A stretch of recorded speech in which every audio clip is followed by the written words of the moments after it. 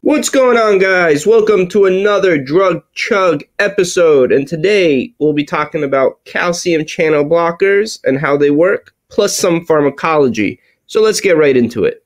Alright guys, so the way we're going to break down this video is first, we'll go into why calcium channel blockers are important.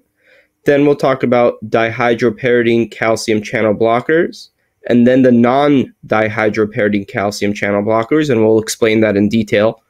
Then we'll go over the adverse effects of calcium channel blockers, and then patients who have to avoid calcium channel blockers. Then we'll have a quick summary to recap everything we learned, and then we'll have a short quiz, as always, to see what we retained. So to first understand why we use calcium channel blockers, we need to understand why calcium channels are important in our body.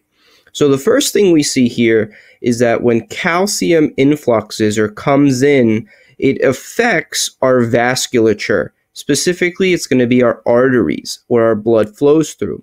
So when calcium targets the calcium channels on our artery, it actually causes vasoconstriction, which causes an increase in blood pressure. So calcium can also influx into the heart and go through the calcium channels to increase heart rate. And the reason for this is because there are calcium channels on our SA and AV nodes on our heart. And when calcium comes in, it causes depolarization of our heart muscles, triggering it to contract. So it makes sense why we would want to target calcium channels in our body. Because if we block the calcium channels in our body, it could affect our arteries, which will prevent calcium from reaching the artery, causing vasodilation and decreasing blood pressure.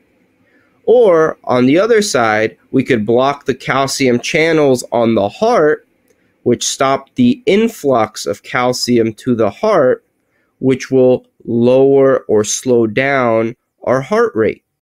So when talking about calcium channel blockers, there are only two types. There are the dihydropyridine calcium channel blockers, or DHP, and the non-dihydropyridine channel blockers, which we'll talk about later. So focusing on the dihydropyridine calcium channel blockers, and what makes this type of calcium channel blocker important and special is that they only work on the vasculature, meaning they only work on our arteries. So if we remember, calcium wants to come to our artery to cause vasoconstriction. But these types of calcium channel blockers, or the DHP calcium channel blockers, will block the channels of calcium from reaching the artery. And this in turn causes vasodilation, which in turn causes a decrease in blood pressure. So remember, dihydropyridine calcium channel blockers only work on our arteries. They have no effect on our heart. So by far the most common DHP calcium channel blocker that we see prescribed to patients is Almodipine, or brand name Norvasc. And Almodipine actually also comes in a combination product called Lotrel, and it consists of Almodipine and benazepril, which is an ACE inhibitor. We actually talked about how ACE inhibitors work in another video, so I'll link that down in the description below if you haven't seen it yet. So another product that we have is called Nifedipine XL, which is brand name Procardia. And the way I remember this one is Nifedipine has the word knife in it, and Nifedipine cuts the heart's workload down in half. And then we have a product called Felodipine, which is also brand named Plendil. So if there's one thing you guys are going to remember from this video, let it be this, that all DHP calcium channel blockers end in dipine. So Almodipine, Nifedipine, Felodipine, they all end in dipine.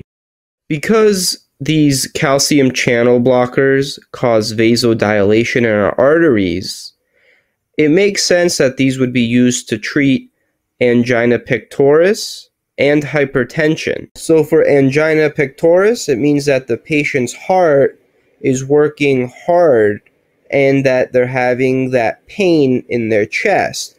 So if we relax the vasculature or we relax the arteries, the heart doesn't have to pump as hard to push blood through the relaxed arteries. And hypertension makes sense because if we block the calcium channels on our arteries, we directly cause vasodilation, which decreases blood pressure. So you might be asking, what the heck is a dihydropyridine?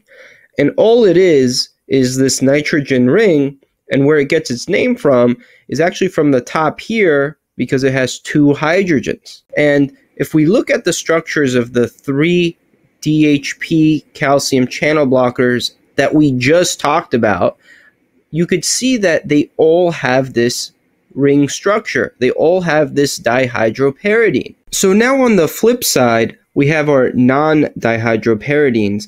And again, here we only have 2 drugs to remember, which is great news for us. So we just have verapamil or diltiazem. And if you notice, these structures do not have that dihydropyridine ring.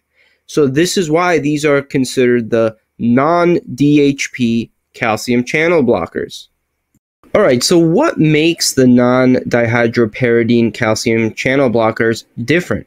Well, again, we only have the 2, diltiazem and verapamil, and diltiazem's brand name is Cardizem, and verapamil's brand name is Verolan, and they have other brand names, but these are probably the most common that you'll see.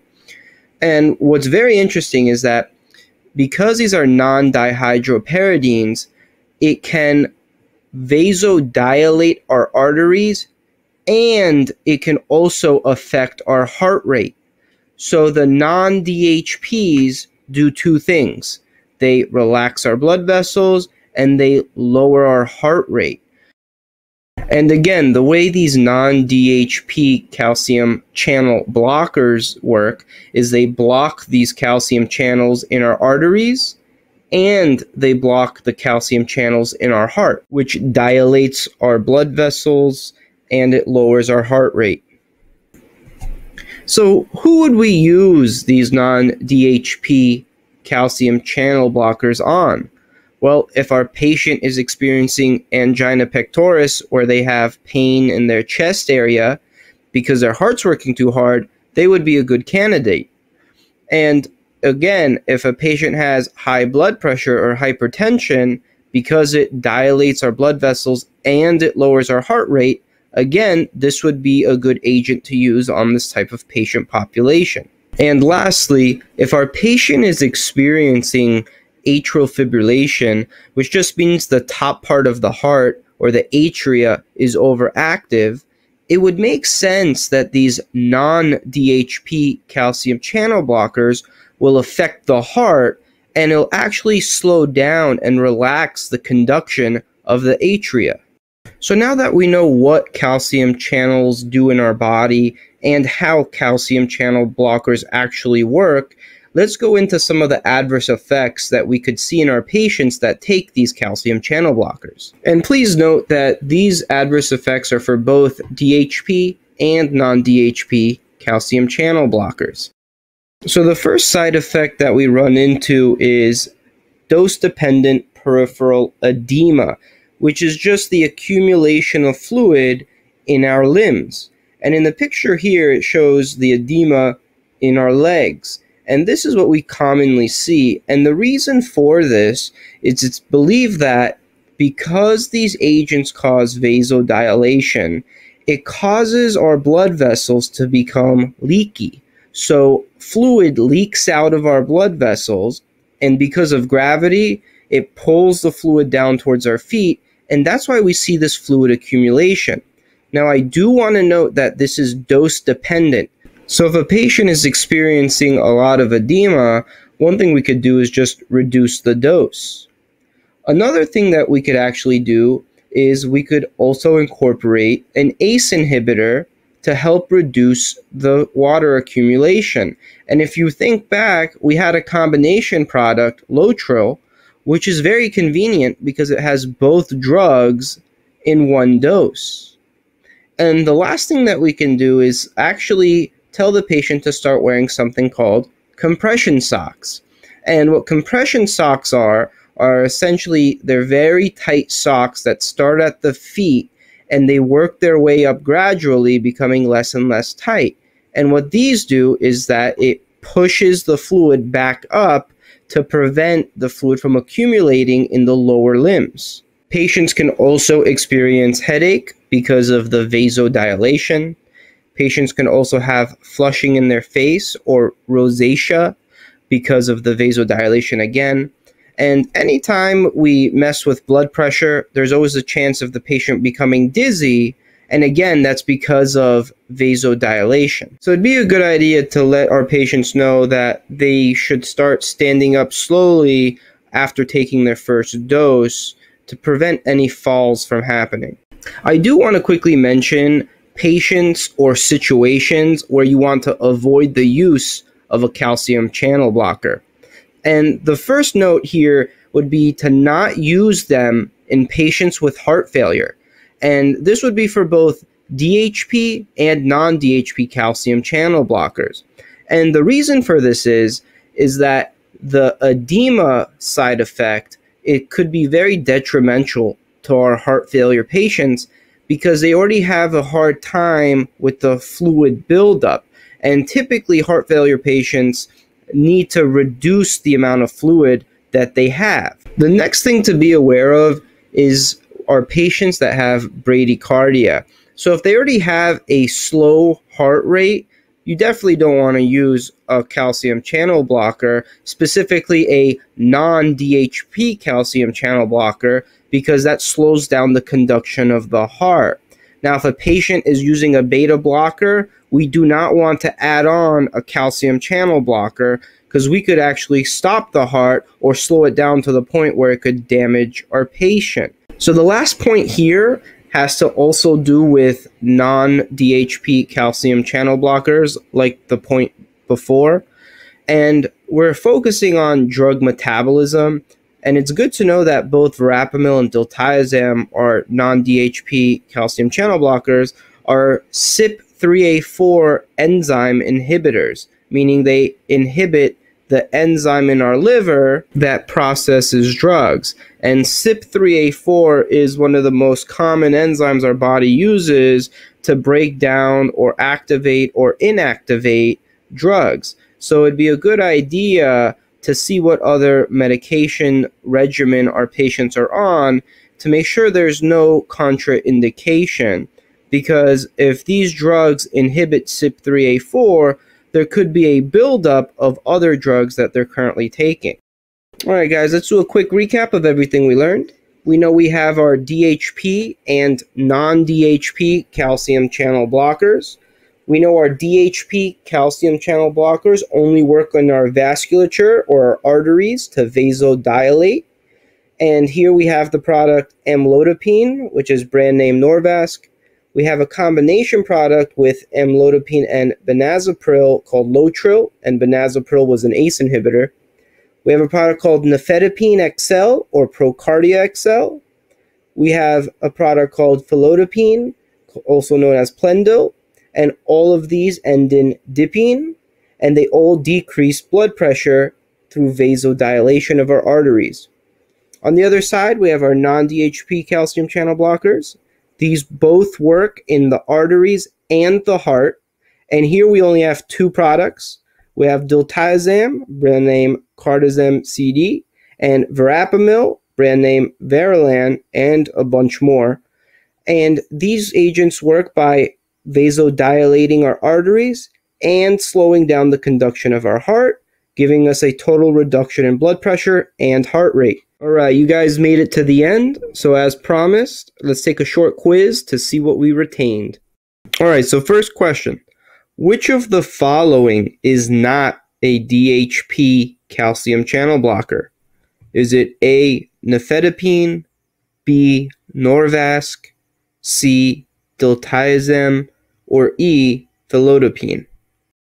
Number 2. The brand name for Nifedipine is Procardia, Norvasc, Cardizem, or Lotrel. Alright, question number 3. The combination product Lotrel contains which DHP calcium channel blocker and which other class agent? So is it A, Amlodipine with an ARB? Is it B, Amlodipine with an ACE? C, Nifedipine with an ARB? Or D, Nifedipine with an ACE? Question 4. A very common and well-known side effect from calcium channel blockers is what? Is it A, peripheral edema, B, acne vulgaris, C, dry cough, or D, reflex tachycardia? Alright guys, we made it to the end of the video. If you enjoyed this video, go ahead and hit that like and subscribe button if you haven't done so. That really helps us out and it helps us reach other people who need this help. Also, check out some merch that we have. We have some new t-shirt designs all the time. And go ahead and look at our Patreon. We have deals starting at just $1 to help support the channel. If you guys have any questions, as always, leave a comment down below. Until next time.